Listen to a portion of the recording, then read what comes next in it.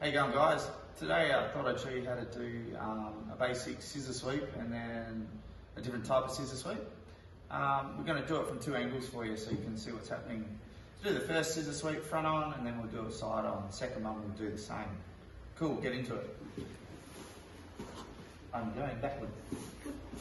Alright, so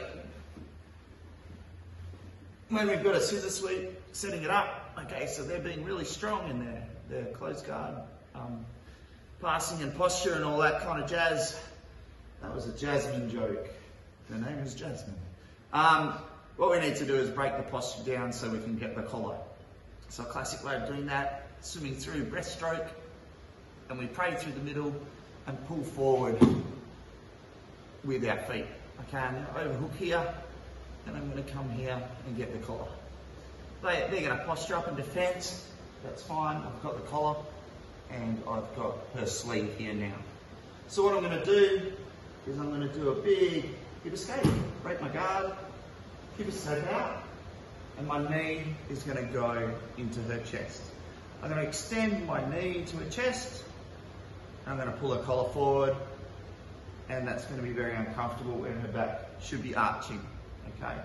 This leg here is going to come down and go across her leg, like one part of the scissor, and the other one is going to go across her body. So our action is just like a pair of scissors, and then we come up. I like to hold both of these here. All right, so what I'll do is I'll show you from this angle. Oh. So we're here, we're going to breaststroke, pray in the middle, pull with the legs, grab the collar, that's our main aim here. They're going to posture up, we'll grab the sleeve, okay?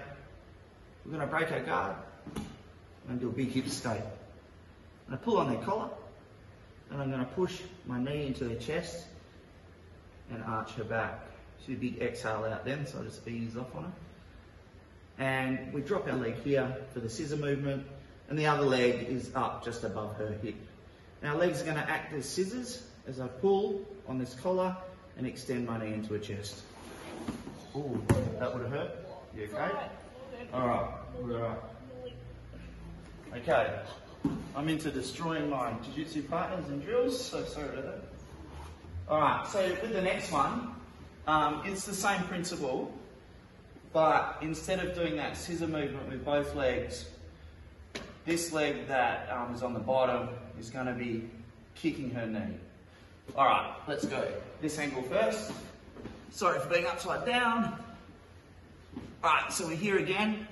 Same setup, breaststroke, pray, pull forward. Come through with the momentum, overhook that one, grab the collar, nice and deep.